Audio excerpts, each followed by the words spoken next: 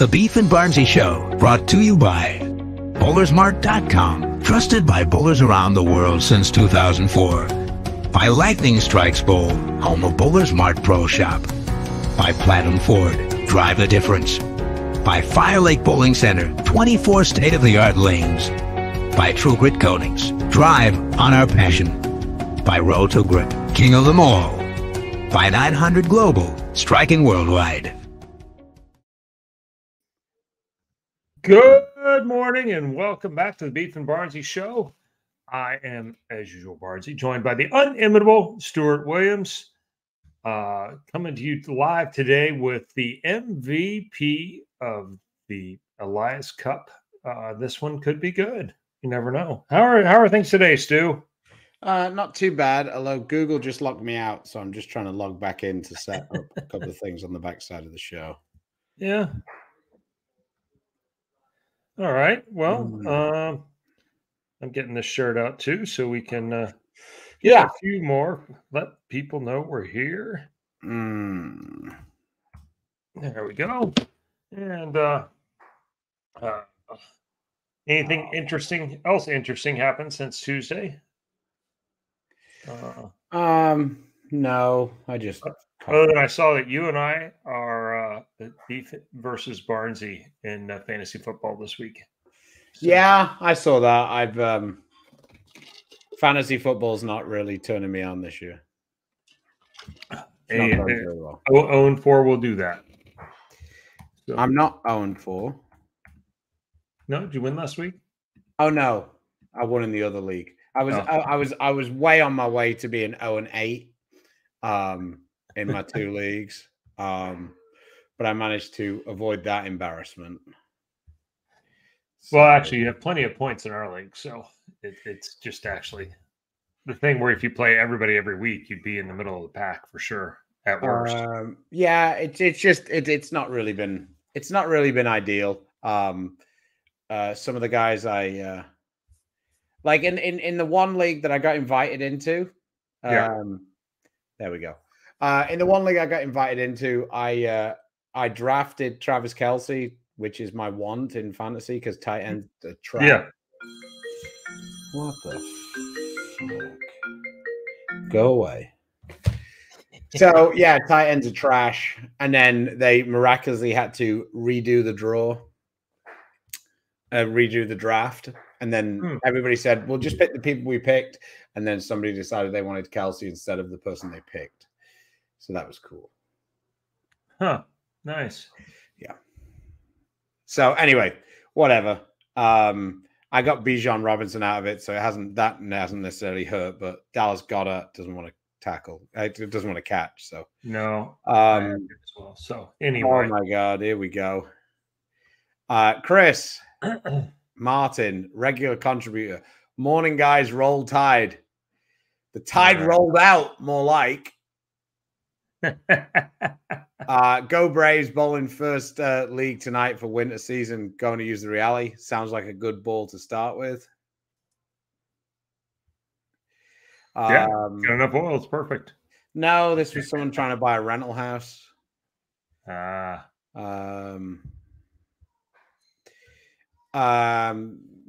but I can put a video up later on today. Yeah. You have one. I actually did some work. Yeah. I'm still waiting. Yeah. Things have got a bit messy. Anyway, should we proceed with the show as we were planning on doing it? Yeah, we should. About fantasy football. Yeah, it's probably a lot more interesting too. So, our man today, he has 8 titles.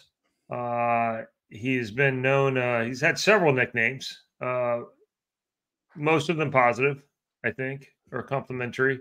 He won the U.S. Open back at Garland, basically lapping the field and being the only left-hander, which is the one time, at least among his peers, that set him apart from everyone else. Huge proponent for urethane. Just kidding. Ciminelli Express. How's it going, gentlemen? Good. How are you? I'm doing well. Yeah. So back on TV, back throwing strikes, having a good time. You are a bit of a chip on the shoulder motherfucker, though, aren't you? Really, you like it. You hadn't noticed. So the PBA league gave you a couple of worthy opponents for you to have a bit of a chip on your shoulder. You had Portland, who kicked you to the curb, and then you had. I don't hold them accountable as much as the rest. Well, it is a little tough. You retired that year. Yeah, and Prather was on his high, and we had first round pick that year, so we grabbed him right away, and he turned out as good as we expected. And right after we won that year, I went back to the house with my buddies because everyone came that year. A few of my friends, my wife, we had Jackson at the time, and we went back to the house and we're celebrating afterwards. And I looked at everybody and said, "Let's enjoy tonight, boys, because this is it. I'm going to be off this team next year." "Oh, you're crazy. No way. No way they could let you go." Sure enough, we know how that ended up. So, I mean, it is what it is. Yeah, I didn't. I was really just teasing on that one. Yeah, I was just, and then we had the expansion, and you and Sean got together. And I would say that you and Sean might have the most complicated relationship in bowling. You ain't kidding, man. Because you're either 100% yay or 100% nay. And there isn't very much in between. I don't know. I kind of feel like that's how Sean works, man. It just, what am I supposed to say? Yeah. I thought he wanted me. I thought he liked me. And then there was a conversation had between the guys that did not involve me, and again, got kicked to the curb. I can only guess as to what happened, but obviously we know I had a terrible year. I had a bad year the year before too, and still thought I performed pretty well in the league. They are two very separate entities, in my opinion. Yeah, there should be some weight held accountable to the guys that are in the league from the season. And I'm fortunate that the rules are the way they are and that I'm still eligible the past couple of years. But that building, me, that atmosphere, I always feel like I'm going to be an asset to a team. So, yeah, I'm always surprised when I get let go. Well, then you then you've got picked up by what can only be described as the misfit team. That's us. In the past, for sure. It is us. Johnny has been a little all over the map. I think at times he's thought that you got pins for seniors. Which is why you guys drafted me last year. They should have already learned that it didn't work. So, yeah. Well, yeah. We won't go there. But anyway, this year it seemed like Johnny had a bit more of a plan overall. No, but I mean, in fairness, he was the only person who decided to pair two lefties together. You and Sterner room together. I think that it kind of made a little more sense this year than in the past. I know that people looked at the rankings. I don't know what other way that it could be looked at, really, when you're comparing the teams. But talk a little bit about like the camaraderie that you guys were able to create. Yeah, so I mean that's kind of what we built the team based on was the chemistry aspect of it, and the fact that, I mean, there's been teams in that league that have been really stout with a lot of really good players and haven't gotten it done. No offense to yourself, but you're part of one of them. So we really went for the aspect of brotherhood, of chemistry, of friendships. Who's in the room? Is there anyone helping Johnny draft with your group? From my understanding, it's a collective team effort. He's not really paying a lot of attention week in and week out as to what's going on out there. But what I do we know could have guessed over the years. Yeah, what I do know is that before I got let go, there was an agreement with the team that they were not going to have two lefties on a team and they were not going to go after a second lefty. And as soon as I got released, there was phone calls being made back and forth, and that kind of went out the window. And it was pretty unanimous that they all said that if I was still available, that they would take that risk, and they wanted me on board whether we had two lefties or not. From the outside, we were pretty surprised that they didn't pick Russo, just because Parker and Russo seemed to be so tight. Yeah, he was on the board, and he was available, and they picked you above him. Yeah, so it kind of tells you they were a little skeptical of the two lefty thing. Russo was on their board, but if they were to go after him, it probably would have been if he was there for their second pick, which wasn't going to happen. But it was pretty late. Yeah, it was interesting because I know that Timmy and Charlie wanted me back on Portland as well, and they've wanted me back since they had to drop me, and it's never worked out. But I was getting texts and phone calls from both of them as well, and Charlie was convinced I wasn't going to fall that far. And if they decide to go Russo's route because of Parker and his relationship instead of me, I do go to, I think, to Portland. So just crazy the way things worked out, really. Yeah, definitely. I mean, it's like you say, there's a different. I think that team chemistry is a little bit overblown at times, because I think that every team who wins has great team chemistry, and every team who loses has terrible team chemistry, and that's just like, look at the Ryder Cup. Like the European team, oh my God, they're the greatest team ever. Like 2 years ago, they lost 19-9. Yeah. Like, so for us, I think what set us apart was for example, the call on the urethane. That was something that I had brought up to the team, and I suggested because we kept being the second match, and the middle of the lane, and we know the left and right lane and how bad they are, how different they are. And being the second match, I figured, these guys are not comfortable. They're not confident. They don't got their legs under them.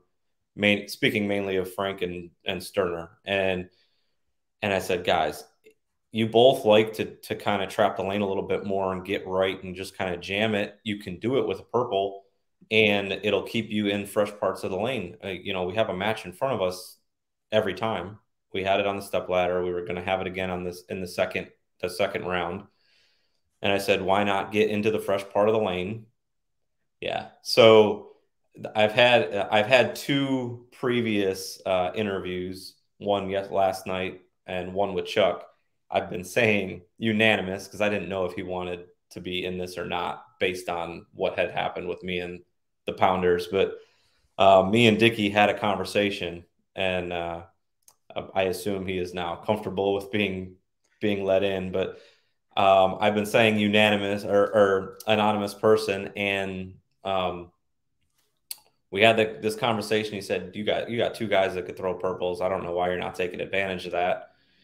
And it made sense enough I said, yeah, I want them to be comfortable. I want them to be confident. And yeah, I agree that's what would do it. And so when he said that, I went to the team and said, what do you guys think of that? And the trust, it was there in the belief. And once we got through one show with it, and we had BJ on board for the finals as well.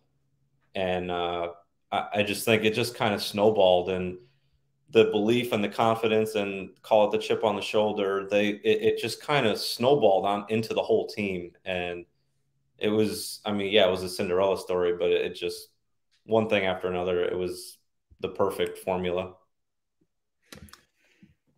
Yeah, we have a couple questions here. And if you haven't watched our show very often, the guys are honest to a fault. They take shots at everyone just like they take them at us. So why the switch to 14 pounds? Trying to even out the forearms. Yeah, so originally the goal was to hook it more. Pretty simple.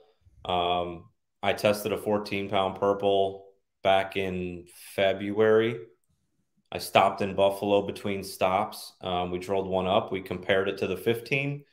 We threw out 32 or 34 feet, I can't remember, and it outhooked the 15 by a full arrow. So that was kind of all I needed to see. And I said, any help I'm going to be able to get to kind of be able to shape it right to left the way Butters can. And I mean, we all know I'm just not going to be able to do that, but I have to try. And so your ball speed's about 4 miles per hour higher. It does make it tricky. So yeah, I noticed that ironically, I don't feel like I can't throw it slower. For me, anyways. I thought you were going to stop then for a minute. Let's say relative. So yeah, if I can get down to 17 and a half, that's turtle speed for me. So here we go. Tim Pfeiffer, why are you watching? I don't need you on here. Yeah. Now, this is the ultimate irony is there was 3 urethanes on your team and 2 lefties, and you went, oh, well, who's the other righty that threw it? And the irony is that's not how it was at all. All the righties throwing urethane, all the lefties throwing reactive, which turned out to be good team chemistry because Parker doesn't particularly like it either. Right. He's come around on it, but he's got a little the same thing. Yep. He's a little bit speed dominant. Yep. And in this era of massive urethane carry down, gets trapped a lot and doesn't have your rev rate to go with it. So, yeah, it's pretty wild. Andy Patterson, he's for those who don't know, he played in the region, has a few wins here in the Southwest region. Ryan, great bowling. Glad to see you back on TV. Question: is Bayside Bowl more conducive to the left side? It seems like the left-handers are drafted higher and put in the anchor more often outside West. I mean, I think so. I know so on the high side for sure. The old bay, that new bay. Those lanes are awfully new. I don't know. That's funny you say that, Tim. Why? Because Jacob and Jesper hate the old side. It's weird. I don't know. I won a title over there, so obviously. Yeah. Jesper doesn't want to bowl anchor on. I mean, he's not thrilled with doing it, but he'll do it on the new side. But on the old side, he doesn't like it at all. I think his ball hook's even earlier on the other side. Yeah. For those 2 guys, the urethane is not as good, I think, on the high side, which is probably part of the reason why you like it better. See, that's the irony with my game is I like early hook because I like to see my ball shape as close to me as possible. We all know that. That's what you need to trap the lane. So the catch-22 with that is if it's too much and my ball gets offline instead of just heavy rolling, it completely moots the point, and then I get trapped into feeling like I have to stretch my angles right to left, and it kind of defeats the purpose completely. Well, early hook doesn't, it helps the one thing that you struggle with most, and it slows your ball down. Mm-hmm. Exactly. And so it gets it to pick up. So, when you were, the only thing I found strange, and then somebody says, isn't it a benefit having one lefty play fourth and a second lefty play fifth? It doesn't necessarily need to be a lefty. It is a benefit having 2 guys on kind of the similar game plans. Mm-hmm. So having a guy throwing it straight and then having a guy hook the whole lane doesn't make a lot of sense. No, you're basically 2 guys that are both striking is where it really helps. Yeah. But you're both lined up. But at the same time, when you have quite a lot of dead time in between shots, it's kind of nice just to. But what I was going to say was, in one of your matches, Johnny flipped BJ to the 4th spot. Mm-hmm. That was against us. Yeah. Yep. What was kind of the thinking there? So they were changing every run a little bit, and Parker was feeling it more than anyone else. And when we went back over there for our match and we got our 1 shot on each lane, Parker washed out on the left lane and barely touched the head pin on the right lane. And we knew in our back of our heads that it was always going to be a possibility because we did like BJ's look. And then, of course, BJ picked that show to have his timing be a little off, and he's steeped pretty much the whole show and airmailed a few. So it obviously didn't really work out. on the they other were side different of on the it, right too. yeah. I So came back on the after other side of it, practice, Parker and I got did. the bowl first. Go ahead. Yeah, we threw a 4-bagger before BJ opened in the 9th, the one game. So, I mean, had they been flipped, it's a triple and an open. And so I don't know if it necessarily hurt us, but there was obviously a reason for it. Some random fan says, "Love the energy you brought." Well, thank you. I mean, whoever you are. And I appreciate you, Linda. Yeah, it was nice to be back on TV. It's been a while since I've been on a single show, obviously. Just wanted to take advantage of having the opportunity and just felt like I need to prove to myself more than others that I still had it, that I still belong, and that fire is still inside. So this ties into this comment why I had to felt like I had to prove myself again. I feel like PBA Tour champions have nothing to prove. But I think what you said is probably the most important part. It wasn't about proving it to other people. Right. You needed to believe it again. And then good ball reaction with that kind of environment. And you dove right in. And it worked out great. I drilled that ball actually there and drilled it for the old bay. And they were just a little different than the prior year. And it ended up looking fantastic in the new bay. And obviously with that comes the confidence. And we all know that what I was determined to do anyways. And like I said, I just wanted to take advantage of the opportunity because it's been a few years and it's been a rough go for me. We all know the struggles I have combating the urethane traffic. And it was just nice to be back on TV, not really see any urethane traffic and just be able to bowl and sling them again. Well, the most important question we've had so far, who's the best golfer among you three? It definitely isn't me. It would be Barnzy, I think. Yeah. I'm probably the only one of three of us that plays more than once a year, I would guess. I play probably 3 to 6 rounds a year. And I can shoot in the 80s. It's just you got to practice like anything else, and I don't play enough. So, yeah, not for me. We have a super chat from our super fan Adam. My coach Vinny is putting a league together at Carolier. My arsenal is Reality Check, Zen Master, Helios, and Phase 4. Yeah, that's okay, Adam. I mean, it depends. Is it a sport league or is it just a house shot league? Because if it's the sport league, you might have a couple of balls that are a little bit too smooth together. But other than that, if it's on the house shot and you're left, and with you being left-handed, yeah, I think that's pretty good. I like the Phase 4. I think that's like for me that was almost the most painful for me personally of all the balls that got kicked out. Yeah, I felt like that was the best one, the most unique one. I mean, most people felt like the UFO alert was the biggest loss. It just wasn't for me. Yeah, agreed. You could put the Helios and put something in that's a little bit cleaner, flippier, perhaps. Mm-hmm. That would be the one change. 2024, no urethane traffic anymore, right? I mean, we wouldn't think so. I don't know what these companies are attempting to do. I guess we'll see. Yeah, I haven't. I've heard some rumors from your side. I haven't heard any rumors on our side yet. Is Butters going to try to throw a spy? Like I don't know. So. I don't know what to expect. Yeah, I mean, I think they're going to come up with something that's. I mean, what urethane was before. I really hope Butters is going to throw the spy because I think that it's going to be like not that effective as long as they put some oil on the lane. Like he's going to be great on cheater with it. Yeah. But like if they put any sort of length in it, I don't think it's going to work. But if he tries it, I think it's going to be even worse than him throwing the urethane.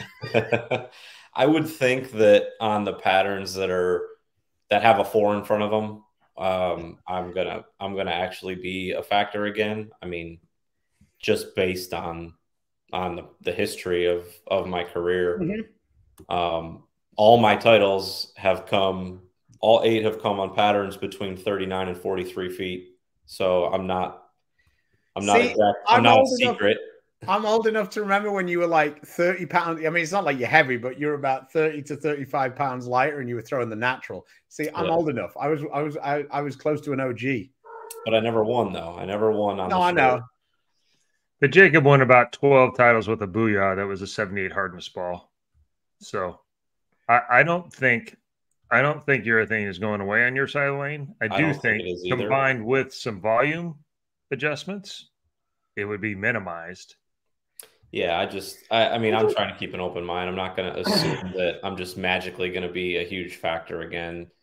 But I don't know. I mean, it's obviously going to change something. Some things are going to change. Any tips and ball suggestions for 2021 Wolf? For me personally, I don't like urethane on Wolf because I think that the pattern's too cliffed on the gutter. So in the past, when we bowled on Wolf, even when it had been shorter, as soon as the oil slightly went down the lane, it was more angle. I think Wolf plays more like original Cheetah than Cheetah does now. Like, for me, it's one that I get really steep at the gutter, and that's where I feel like the scores come from for me. But I don't know about you guys. Yeah, I agree with that. It does depend. I don't really know. I haven't had a whole lot of success on Wolf, but we did have that 1 year in Shawnee. That might have been 21 actually. Yeah, I think it's only recently that Wolf's been stretched. For the longest time, Wolf was 32. Yeah, right. And quick story talking about Shawnee and Wolf.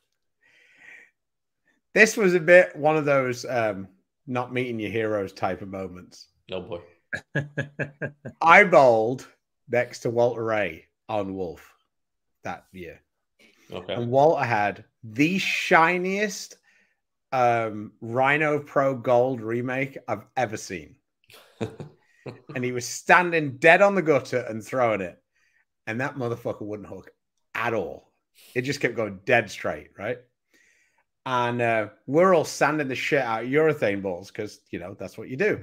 And Walt's like, I just don't understand why you're using that much surface. And we're just stood there going, we just don't understand why you're using a shiny ball. And it was just like old school versus new school. Yeah. Well, Walter must have bowled for about 2 games going, I mean, have you seen the graph? How does the ball not hook there? And we're just like, this guy's won 50 titles. Is he for real? Like, none of us can dream of ever being as good as he is. But are you for real? Yeah. Like, it was just like one of the most mind-bending, like, learning about the game a lot of the time is totally pointless. Just being better than everybody else is just such a better option. And it's at times like that you realize that, like, Walter Ray didn't trick his way there or like know something that somebody else didn't know. He was just better than everybody else. Yeah, he simplifies it as much as anybody that smart can simplify a game. It's very. It was just absolutely wild to me when he's just going, but the graph says there's no oil there. Why doesn't it hook? Oh, yeah, that doesn't matter. What? Yeah. It was hard to believe that was actually the words coming out. So I'll be honest. Your boy Rick Hamlin said the same thing. Just saying. Yeah, they're both wrong. Yeah. It doesn't. Yeah, Walter didn't believe in weight holes until watching Rick work with Walter was actually very interesting because Walter would never do anything if it was Rick's idea. So literally, Rick told me up front what he was going to tell him, and it was the opposite of what he wanted him to do to see if he could get him to do what he wanted him to do. And it worked. As long as he just told him something else, then Walter would start thinking and go, yeah, that won't work. Yeah, no kidding, it won't work. That's what you're doing. The opposite way. Lewis, what's going on, buddy? Friend of the channel. I guess Luis did the 50 strike challenge and won, so good for him. Good work. He's got you see that Ron Hicklin did it, and he drafted in EJ to do it with him. Oh, yeah. I mean, can anybody not break the 50 strike challenge when you have EJ do it? Did EJ they do it? could break the 50 strike challenge bowl on the US Open pattern. I've watched Hicklin bowl. If he got to 50%, they had to be really easy on the left. Well, no, what he did was it would be like 1, 2, miss a few. So like he'd throw a strike, he'd throw another strike, and then he'd miss. And then he'd be like, see what EJ's doing here? As he let EJ throw like a 5 or a 6 bagger. Wasn't exactly 1-to-1. Yeah, not so much. Yeah. He goes, we need 10 more strikes, EJ. And EJ goes, okay. And then peels off 7 bang, off. Bang. Yeah. Shots. It's so ridiculous watching EJ. EJ is very much a closet gym rat, the bowling equivalent. He acts like he's not. He acts like he doesn't. He plays dumb. Yeah, there you go. He's very good at playing dumb. EJ right, threw. I don't care, whatever. Well, okay. He is until he gets a couple of drinks in him, and then he's very happy to tell you that he's the smartest person in the room. Dom's trapped him a couple of times like that. Dom's closet. He's dove into a lot of people that way. I don't know if it's closet anymore, boys. No. Adam, I appreciate the super chat, mate, but we know nothing about. I don't even know where the LBC is going to be. So yeah, that looks like an okay Arsenal. I mean, I think you've got most bases covered. But yeah, once we know what the pattern is, it'll give you a better idea of what may or may not work. So also half those balls might be discontinued by then. So we'll try, mate. But I mean, just like the LBC is so far away. Don't worry about that now. Yeah. LBC going back to Hawthorne. Do I have any good memories? Yeah. Everywhere except the TV pair. Avoid 9 and 10. Literally one of the highest scoring centers. It was built the same time as North Rock, as Springfield. There's a handful of other ones with the phenolic Pindex and Ambulane. That place hooks off the gutter, the pins fly around. Scores were always super high everywhere except the TV pair. It was 235 minimum to make the show there every year. And then the show, the first one to 215 won. It always made it look weird. But yeah, that place, Bill Spagner's old place, they sold it. So we haven't been there in a minute. So hopefully it's still the same high-end center that was when we left. Can we go back to the league real quick? I don't know. I haven't watched a lot of the shows. I was traveling that one day when I was supposed to be on, and I caught bits and pieces, but that was neither here nor there. Did you guys by chance talk about Maldi? I mean, that kid impressed me. Yeah. When he had the shot to win. The double roll off. I mean, yeah, man, I was just flat out impressed, honestly. I didn't know if you guys had talked about anything other than it's a little difficult for us because it's not really a shock to us because I bowl against Maldi almost every week. Fair. So like for me, him doing those things that's just what he does. Like I guess when I watched it back, he looked nervous. I was about to say, I'm actually more shocked that he didn't just put you guys in the grave, to be honest. He's a different guy than you want to say 5-6 years ago. Yeah. And used to be a little higher anxiety, or less comfortable in those situations. And I remember Norm calling his number, and I felt really comfortable with the fact he was going to throw a great shot there. And because he's comfortable in his own skin these days. And Yeah. And so I was surprised rather than, ooh, you know, Yeah. I was hoping that didn't happen. I was shocked that he didn't strike, but then to make the 310 Yeah. and strike and then strike again, Exactly. those are big stones there. Yeah. That was For sure it was. Yeah. When he had to throw the one shot after the 9th and 10th on TV, they catch TJ looking at him and saying, you ready? You want it? And Maldi, like he paused for a second and he looked a little unsure, and he looked down, he looked back up. He's like, yeah, I got this. And like, it was like, he turned it right off and he's like, no, I'm good. I'm going to do this. And it was cool to watch back. And yeah, I enjoyed it. Like, I was a fan in that moment, and then I had to like get back in it, and I'm like, all right, well, now I got to do my job. But I just enjoyed it, man. It was cool. Yeah. You have a very different experience bowling against that team than I do, because Tommy got up in the 10th frame when they played us and struck out, and we went to a roll off because we just bowled 299, and Tommy was getting ready to bowl, and Norm just walked up to him, shoved him back, and goes, "I've got this." And Norm was like, the set was in the 2-hole. It's like, what the fuck is going on? Like, Tommy's just thrown 3 strikes on that lane. Most people would vote him Mr. Clutch, and now you just tell him to get out of your way. Norm went up, threw the shot, did the whole act. Ironically, when we won in 19, we bowled Dallas in the semis.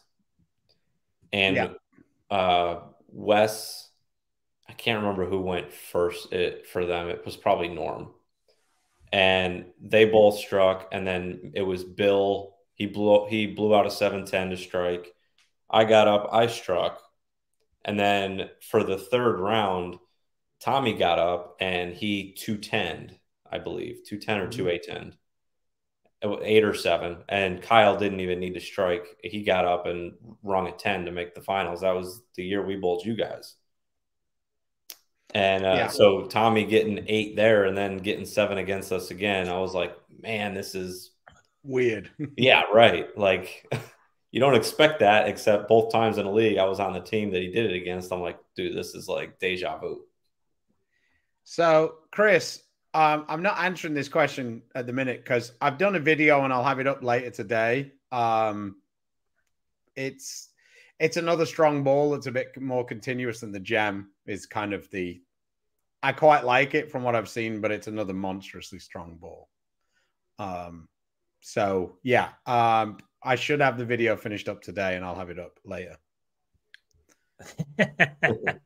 Frank, this is something that I can 100% be confident in saying that's not happening. Nope. Marshall hasn't bowled in almost 30 years now. Just so you know about fingers on the pulse, Marshall called Anthony Lavery on the Tuesday, I think it was, after we'd won, and asked, "Have you been bowling much?" And he goes, "Well, I won yesterday." Yeah.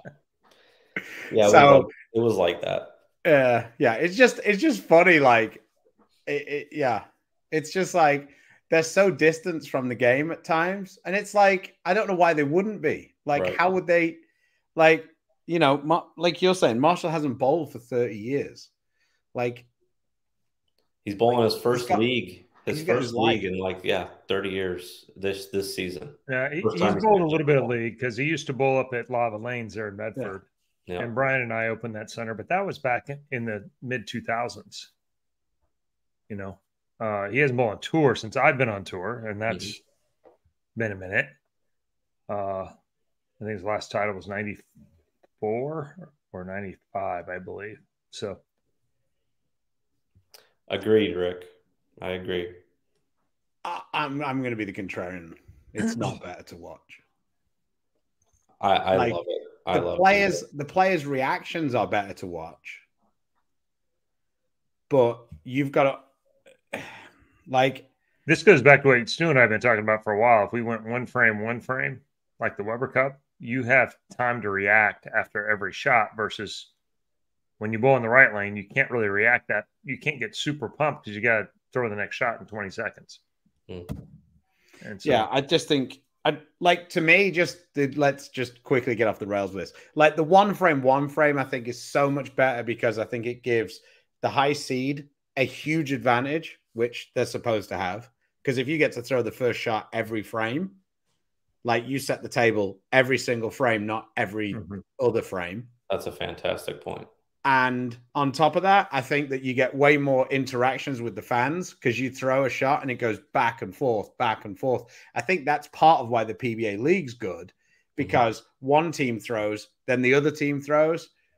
Like when we bowl that's why the qualifying to me was just a bit of a shit show when you were doing the 2-2-2-2 because it was just weird. It took forever. And there was no real, like, you weren't like focused in on your guy because it was so slow. And then the other team was just, I think it would have been way better. We could have basically bowled just regular bowling, one lane etiquette, and just bowled 2-game matches in the same amount of time we took to bowl match play. And close. Except of our Tiro's team would have always been further behind. But yeah, but he says, Rick said, I didn't get to watch from it, but Ryan never missed. Congrats on what must have been a dominating performance. Parker had a lot of good stuff to say about you, so that's nice. Oh, thank you. I have to ask you two this. What's it like bowling outside? Well, I've never been outside. Which year? I remember when they bowled. The coolest outside one is 100% the World Cup in Egypt when they had the pyramids in the background. Oh, that's cool. Now, it was as much of a pain in the ass. It wasn't quite as much of a pain in the ass as Reno because they knew that it was going to be sandy. So they kind of like mitigated for it. But the photos of that World Cup are so cool when the guy's holding, I think Jens Nickel won, and they're holding the trophy up and you can see the pyramids in the background.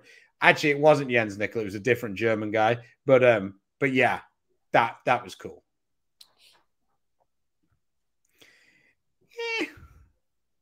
One would argue, still talking about it. That's the only the two things that were not a disaster was we're still talking about it, and everyone finished exactly where they qualified. I was about to make that exact point. Yeah, the scores were horrific. Linda was on that show, and we basically drilled the ball just in case she made it all through all 5 matches. And being outdoors, maybe they might hook a little bit more. Blah blah blah. By the 5th frame of game 1, she was at the ball that was the just in case. I don't think you'll ever get to it, but we'll have it there in case.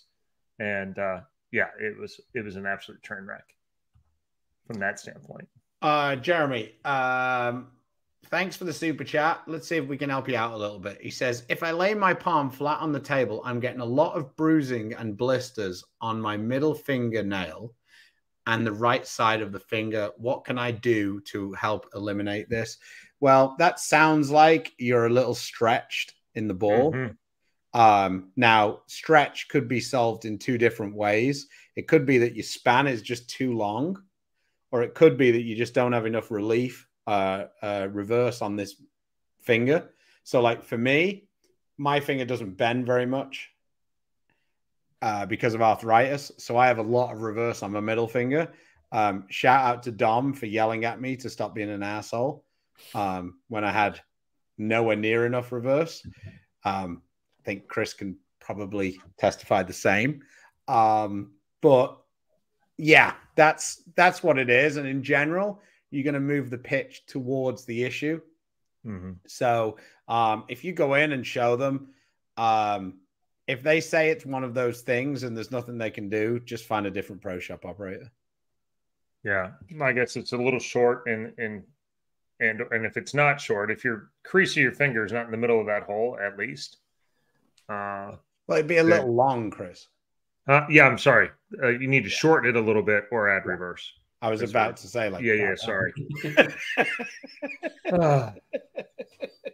He's getting old. Just what I mean. You can't read my mind. Yeah, I'm going to say the exact opposite thing of what you need to do. Yeah. Yeah. Let me wrap it up by happen. confusing the issue completely.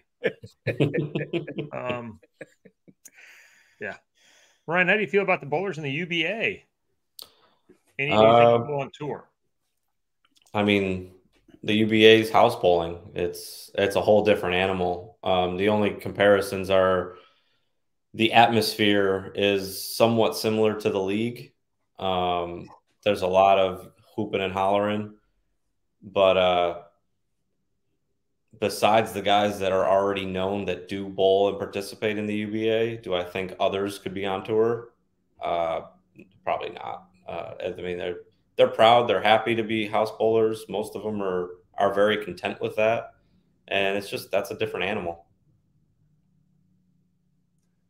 My take most of the time when people ask this is if they wanted to be on tour, they could be on tour, they would be on tour, or have tried at some point. So, all right, very few that are in such a great position that they go. I mean, a lot of people say it, but very few are actually in the position at 25, 23 years old to go, nope, I am making way too much money to follow my dreams. So can I add something, because we're talking about team bowling. So the World Bowling League had a press release today with a keynote. Very cool graphics. There was one part of it, and I mean, maybe it's a little mean to me because I haven't really watched it, and I did do the thing where you chug through to find the one thing that's a little crazy. If this works, this will be the greatest thing in the history of bowling. But one of the things that they always like to seem to want to do is change the scoring system. We're doing this by completely redefining how the game is played and viewed by turn it up in multi-million-dollar prize pools. Let's start with our scoring system. Is it not coming We're through? flipping the traditional count-up system from 0 to 300 and flipping it completely upside down, starting from 300 and counting down to 0. This new scoring system will build suspense throughout the game's progression. This way, every throw will have the potential to change the game, keeping the viewers on the edge of their seats. Moving beyond individual I was a little disappointed that he didn't really go more into how that was going to keep me on the edge of my seat and how one shot changing the game is different when you're adding up or subtracting. Exactly. I wasn't really sure on any of those things, but really enjoyed it. And those graphics were banging, him stood in front of that big screen. I don't understand it. So, but anyway, the concept was first floated by, what was the guy's name? Andy Oram? Andy Oram, yeah. So the concept was that basically they would go and you would have, it'd be like the ATP tour, principally, the tennis, and that you'd have like high-end events, medium events, and lower-end events, like challenge tour events, whatever.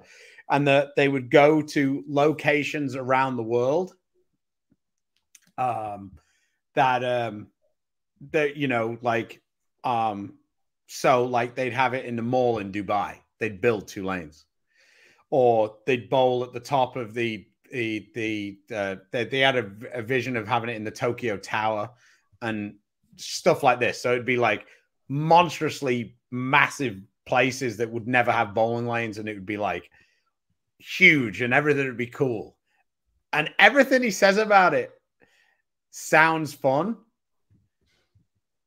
but it doesn't seem that practical. Now, if they can make it practical, it's going to be game on. Because, like I say, they're really trying to, you know, shoot for the rainbow.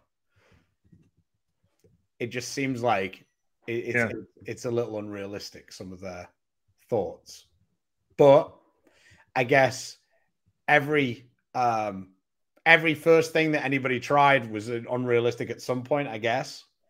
But yeah, some of these things seem like it's like, wow. But if they do pull it off, I mean, it'll be amazing.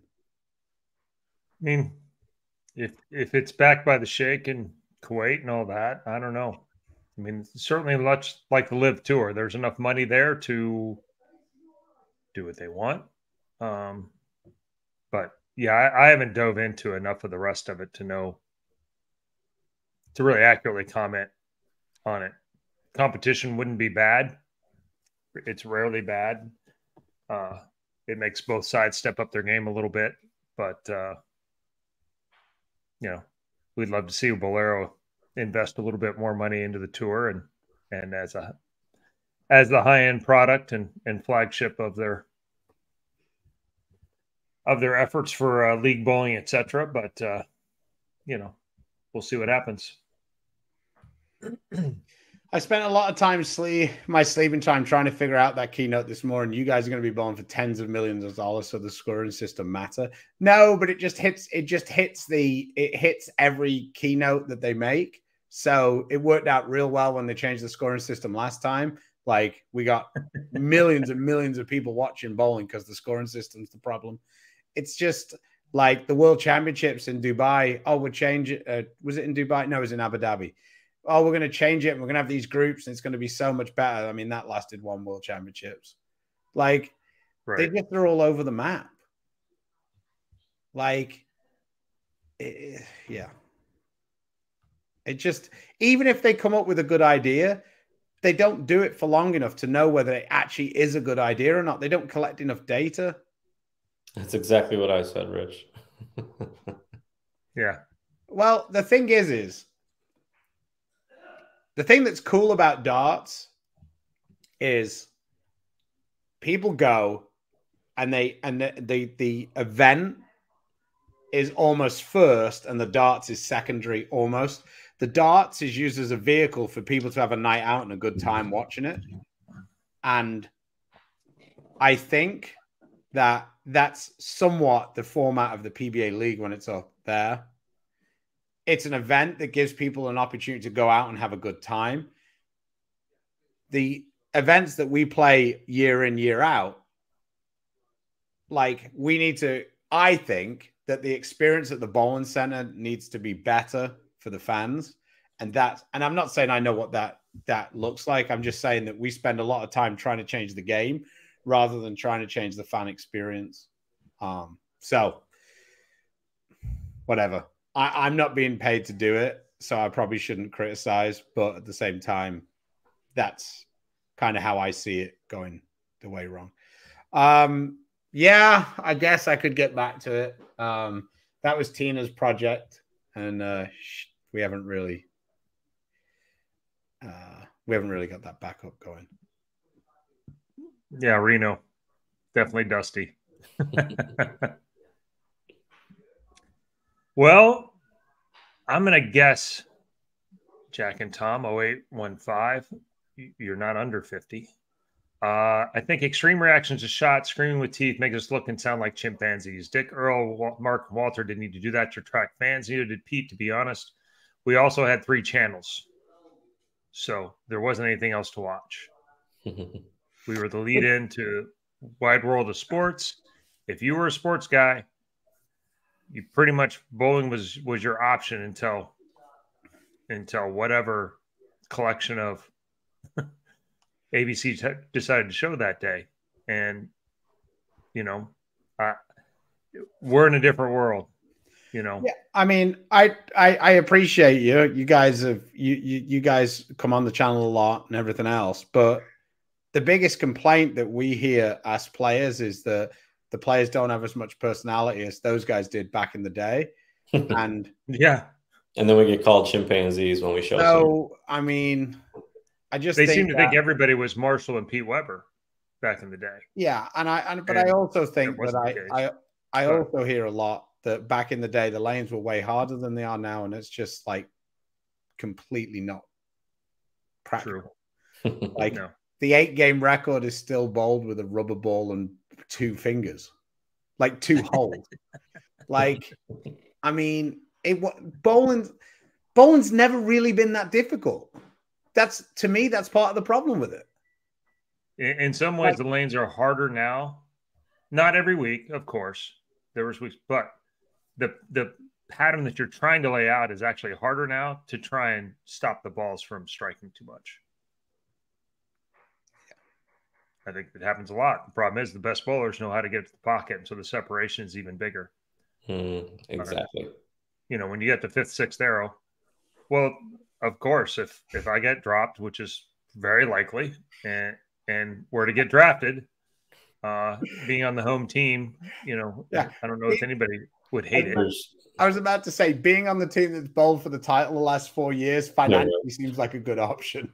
Yeah, it's like, oh, would you want to play for the Patriots while Brady was still the quarterback? And as a receiver, I guess. Yeah, sure. I'll take a ring. I'll take a swing in a ring this year. Guaranteed to be in the playoffs and a home game somewhere. Yeah, okay. Yeah, why not? Jason, will we ever see Chris and Ryan bowl PBA League or home and doubles? Take a lot for the league thing to happen. We did bowl the doubles together last year, and he bowled pretty well. To see us on the TV show, it's pretty difficult to be 2 right-handers in that show. Same pattern as the PBA League. So that's been pretty dominant, unless you're Bomo and Bill. It's been a tough show to make. Rick says, just try clear the deck and put up or shut up. It works as KPI. I don't know what KPI means. And it's a blast. I mean, clear the deck is, am I understanding it, is just Johnny Petraglia's scoring system rehashed? I believe, yeah, without knowing the minutia of all of it, I believe that's the premise.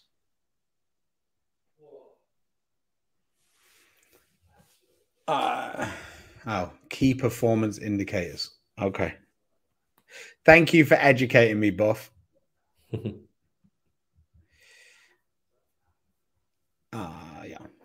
Yeah. I mean, everybody's got everybody feels like their answer is the right one, and that's the thing that's cool about it. Whether it is or not, I don't know.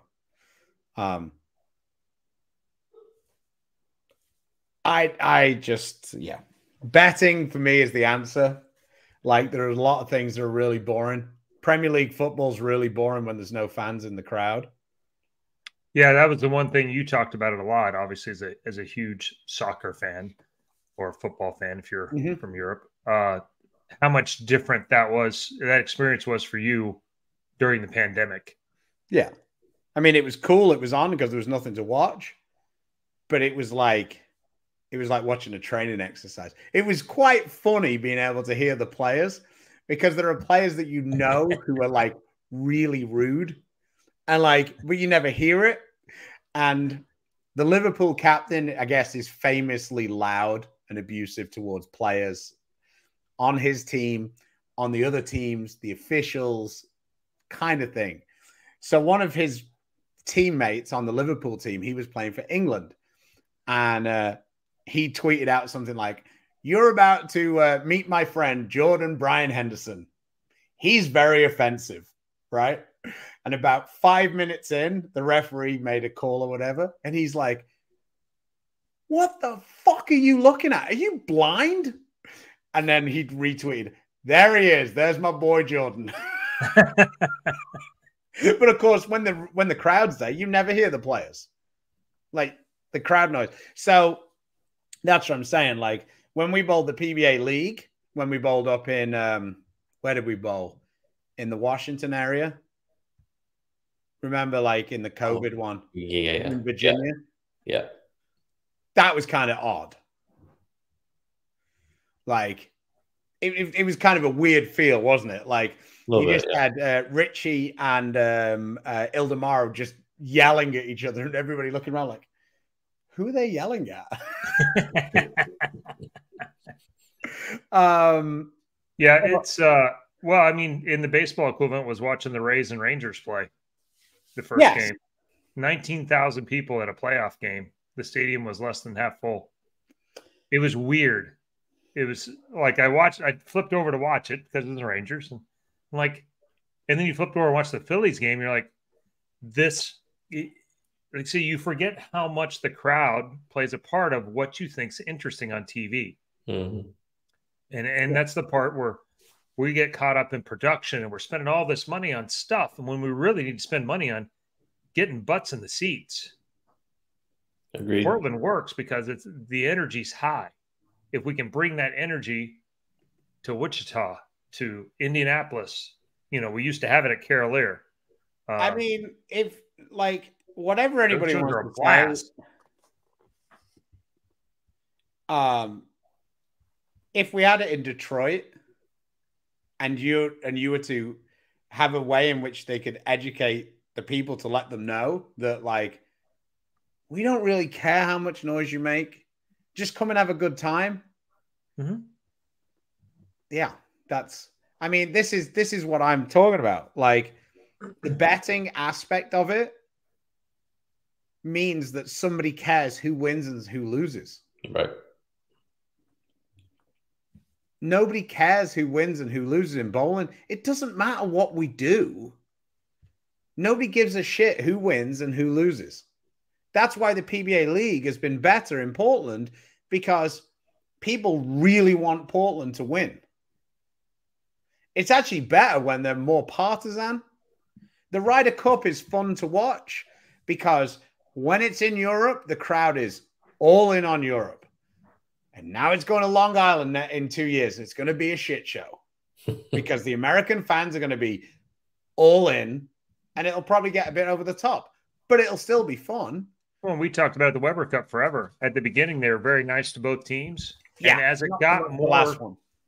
Yeah, as it got more, well, they came to the U.S. in one time, and it was pretty one-sided. And then we got back to the other side, and it was finally what I thought it should have been all along. Is it was very much European focused and centric, and it affected the outcome, which you wouldn't think it does. Same as golf. Why would the fans change that? But it does. It does, absolutely. So it's almost like Rick's been listening to the show before. Best of 3-frame matches. That's what I've been saying for a long, long time. I'm not saying we should do it for the US Open. No, but you could do the tennis thing where you could just have 8th, 9th, and 10th. Okay, that's game 1. Game 2, game 3. Best. You could run 3 sets. You could do it all. We have to do some background to see how long it takes, but I think you could certainly make that go. Yeah, they would, but that's because this is the exact point I'm trying to make, Josh. People would be educated to know that they had the Buffalo team to cheer for. Right. That's the whole point. We've made this point. You guys are not reinventing the wheel. We've been saying this for 5 years or more. If they had a team in Columbus, it would be madness. They could sell more merch. But having it just once a year in one place is not going to create that. No, we're trying to get it to where there's more of a league competition throughout the year. We're getting everyone to understand it and buy in and make space for it. But you also have to be going to the places that have teams. Well, we can change the names to the places we're going. Yes, but that's what I'm saying. 100%. And love Dallas. Should be a tournament in Dallas, but we don't. So, but there could be. Yeah. Wichita, Springfield, Indianapolis, Carol Air, New Jersey, whatever. Yeah. I mean, Vegas. The Buffalo team would probably be the most popular team in town because they're the only one who'd have a chance to win a championship. I kind of use that when I was winning some stuff. I was like, well, at least some athlete from Buffalo can win something. I'm going to address this one more time. Here's my soapbox. Ron, appreciate it. They did have women's teams. However, should have never had women's teams in the PBA. They don't pay membership fees. They don't pay entry fees. They don't belong on the PBA tour. They have their own tour. They want to bowl on our tour, more than welcome to make it. Kelly, Liz, Danielle, all qualified for teams, all got drafted, all were great members on their teams. Amen. That's the end of my soapbox. If you're not a PBA member, no amateurs, no PBA 50s, no the people that bowl every week, bowling for a living. See, Chris got so angry he made his internet stall. I guess I did. BIOS, this isn't what it used to be, I guess. I don't know. Oh, this is funny. You're stalled with a really angry face as well. Oh man, it's pissed. Oh, that's so weird. Anyway, thanks. Thanks for everybody for showing up. Thanks, Ryan. Congratulations. Thanks, on your success. It was fun. It was fun watching the energy. You definitely brought it. Let's see if Chris's internet's starting to work again. He's trying. He's back-ish. Ish. All right. I think we're good. No, maybe not. But like I say, I would love it if we could have the European team bowl together. I don't think that it would be. I don't think that we'd have a huge necessarily advantage ranking wise or anything else. But yeah, it would be fun. But it looks like Chris has crashed again, so I will see the show out. Thank you to all of the brands who support us. And if you get the opportunity, please support some of them. Ryan is a DB8 guy. So thank you to Brunswick for continuing to support professional bowling. We appreciate you, even though we're on the Storm side. So from us to all the fans, thanks again. We would like to thank Storm, Rotogrip, 900 Global, Vice Turbo, 3G Shoes, Coolwick, Bowler's Mart, Platinum Ford, Lightning Strikes, and Fire Lake Bowling Center. With that, Bill's Mafia, we will see you next week. Thanks again. See you around sometime, Sim. All right, and yeah, take it easy, guys. See you later. All right, brother.